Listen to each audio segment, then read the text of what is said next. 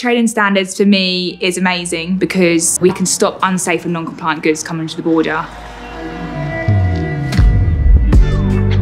I'm Jen and I'm an Import Surveillance Officer at Suffolk Trading Standards. I work at the Port of Felixstowe. I will look at the container and then get the products of interest from that container and open the boxes. There could be machinery items, PPE, electrical goods, toys, cosmetics. I will look at the product to see if it fails in anything. So if it's unsafe, that can cause harm, injury, and sometimes death. That's like how serious it is, it can be. I'll then detain the goods at the border and then we'll go ahead and destroy the goods in the container. That's literally just one day sometimes, which is quite jam-packed and quite busy. I really do love this job. I have a big passion for it. I feel like I'm doing good in the world and in like the bigger picture.